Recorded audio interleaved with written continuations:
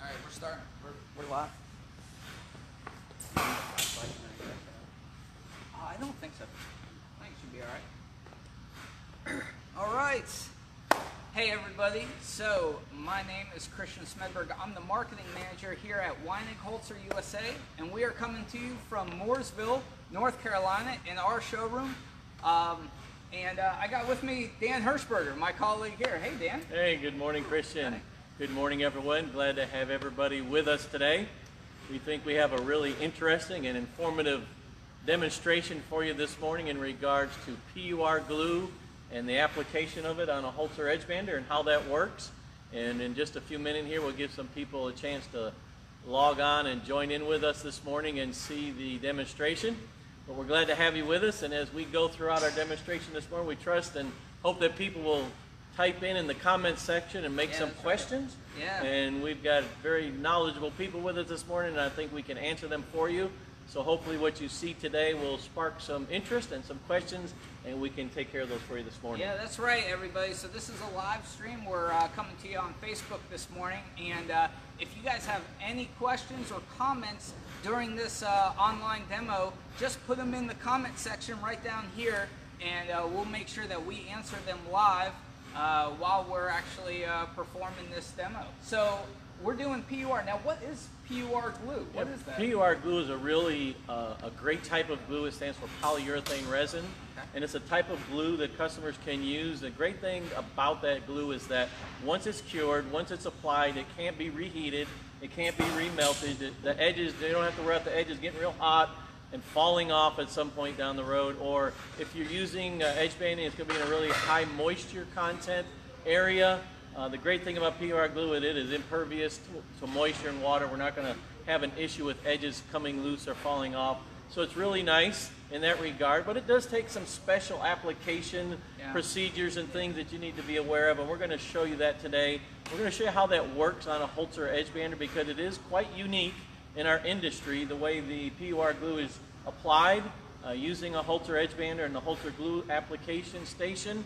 And what we're going to show you today is a common glue station that's on every edge bander that we sell. Nothing special, no special unit, nothing is required in addition to the regular glue station that we sell on every edge bander. Yeah, so Dan, I mean, just being around the industry and going to trade shows, being in woodworking forums, I hear a lot of, a lot of people being a little bit nervous about making that switch to PUR. They say, yeah, I know it's kind of a superior type of adhesive, but I've heard a lot of horror stories. Right, so that's true. So are we going to be able to ease their mind a little bit today? I think when we get done today, the horror stories will be dispelled, and you'll see what it really takes to apply PUR glue.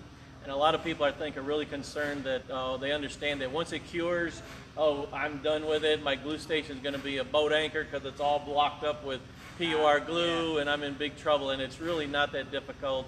It's not going to cure immediately. You'll see through the process. You could actually go to lunch and leave it in the machine and come back after lunch and continue running the edge bander. So it's not that critical, and hopefully we can explain some of that today, and you'll see how it works on one of our middle of the line edge banders. You'll see right here we're going to be using the Sprint 1329 for most of our demonstration today, and we hope that it'll answer a lot of questions for you. And as Christian said earlier, type in your questions on the bottom of the screen there. We'll be monitoring that. We will answer them right live while we're here. So as we go through the process this morning and questions come to mind, please ask us what they are, and we'll answer them for you. Yeah, we'll answer them live right on our stream. Well, Dan, with that, I mean, let's get into it. I think we're ready. And we'll just, like we said, we'll answer your questions. We'll just go through a very simple process about using PUR. And with that, let's get into it, shall we? All right, great. All right, Christian. Well, the good thing is that here in Mooresville, North Carolina, in our showroom, we have some great people, some of our great technicians that have been with us a long time, and very knowledgeable and very experienced. So this morning, Kevin Gremion is going to be running the machines and explaining the process. So I'm going to turn it over to Kevin and let him take the program from here. Go ahead, Kevin. Thanks, Dan. Hello, I'm Kevin Gremion. I'm the application specialist, and like Christian and Dan said, we're going to run some PUR today. So last night, I was running PUR in the machine, and I ran the flushing cartridge through it. So we do clean it every night. at the end of the night, and it's just a flushing, which also deactivates any PUR that's remaining.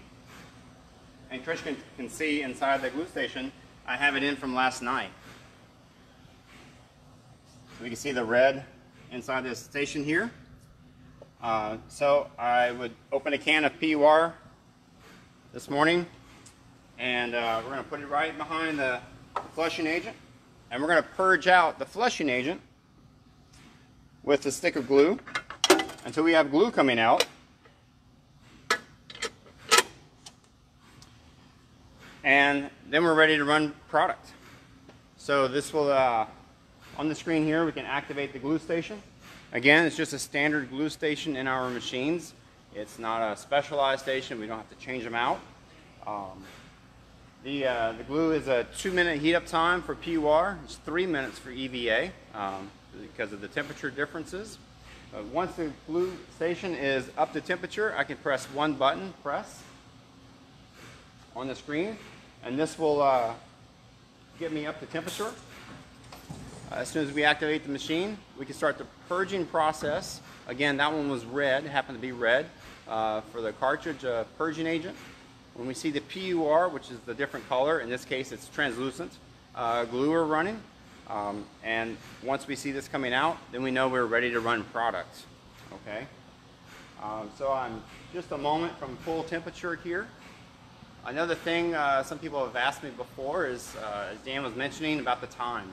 So once you open a can of PUR, typically you have 8 to 10 hours to consume it. So you can either turn it on and off all day long, it's not a problem. Typically, of course, the cartridge of glue is about 70 meters linear on 19mm thick panel, typical 3/4 inch panel. So you'll be going through 6, 7 sticks a day. So we'll open a couple in the morning, a couple at lunch, the time starts again, and then maybe a couple in the afternoon. Again, the timer starts every time you open a can. So they're all in sealed containers like this. Kevin, we have a question. So can Yes. we use EVA glue to flush PUR instead of the clean cartridge? Absolutely not. The deactivator, or the purging agent, is also a deactivator. So if you don't get all of the PUR out, then it could start setting up on the sides of the nozzle and the waffle and slowly close the gap. So that's why this is not only a pushing, flushing agent, it also deactivates the R of the PUR. So it will no longer set up. So then it's completely safe. So my glue is hot, and I can see that my glue station is full by the meter on top, and I can press the purging button here. It will automatically go into the purging mode, and Christian can come around here. Normally I have a catch bin that's inserted inside, and we either coat it with paper or spray it, but in this case, for our purposes, so we can see for a demonstration, we can see how we have the purging agent coming out, and we'll wait till the glue comes out. All right. This should only take a minute or two. If you have a larger machine, let's say an Acura or a Lumina, in this case, we can also run a 2 kg or the standard one, like in the standard cartridge systems, as this size, and this is the 2 kilogram. So you're not opening cans all day. Maybe you're in high production. Okay, comes in different forms. We can get the flushing agent also in granulate. All stations can take granulate or cartridge. This is the 2 kg station, so it's the same glue nozzle here. Just the production of the glue system cartridge is larger. And in this case here, we can interchange the stations. You can have 2 different colors, or maybe 2 different processes, or PUR in one, EVA in the other. And each station for this series machine plugs right in, and 2 plugs, and I'm ready to go. Okay. So in this case, I have 2 glue stations for this machine because we're running 2 different products, maybe back and forth. We don't want to change color or change processes. So I can see on my screen that about half the glue stick is consumed, which is okay.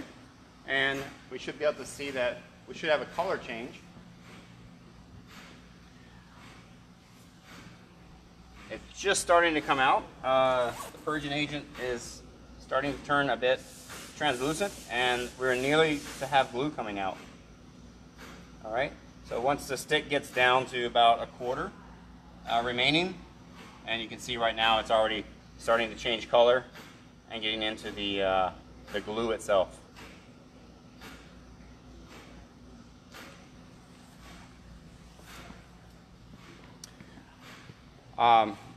I know that people have a lot of questions about the PUR. Were there any other questions regarding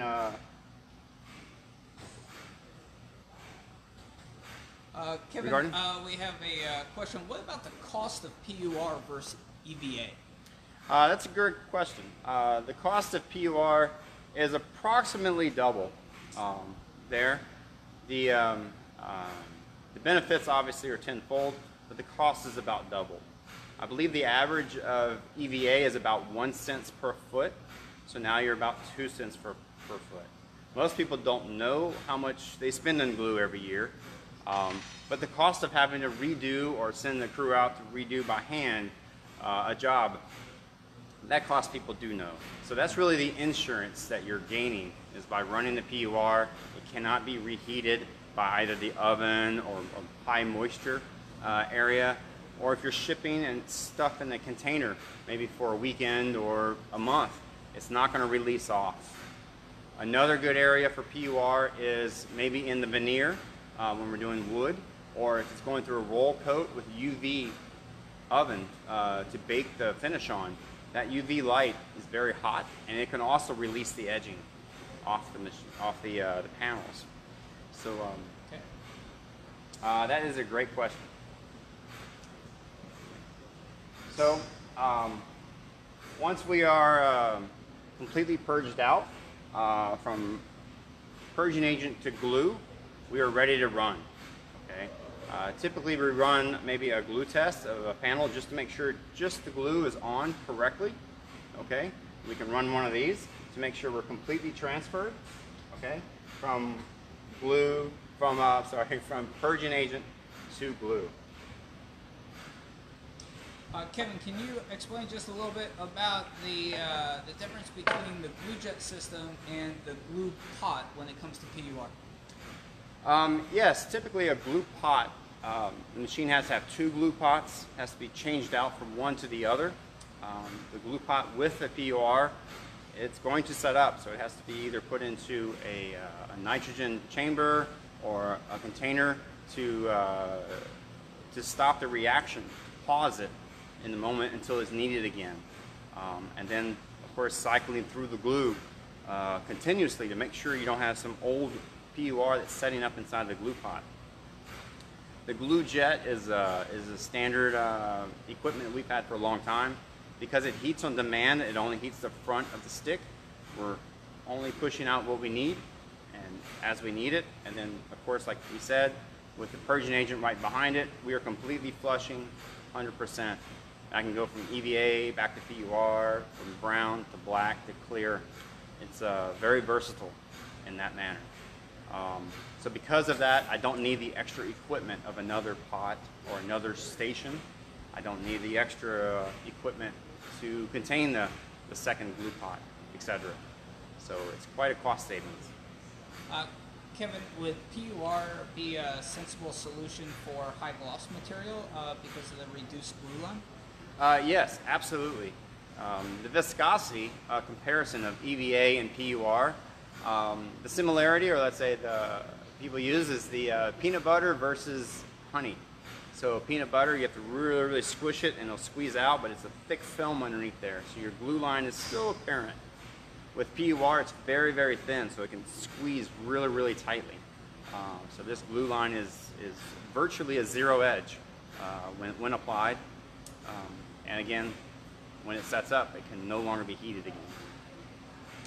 And to mention that, the setup time takes about 48 to 72 hours, depends on humidity and environment and the type of glue you're running. So typically, out of the edge bander, immediately, it's the same adhesion as EVA. The next day, for sure, by the end of 48 hours, it is completely on, and you must cut it off. There's no coming off the panel after that. All right, so I'm going to run a part, so I can put in my program list here. I can select which program I have for the setup. In this case, we're going to run a 1mm edge here. I can load the program in. The glue station has changed over. The machine is going to set up. And I'm ready to run. Okay.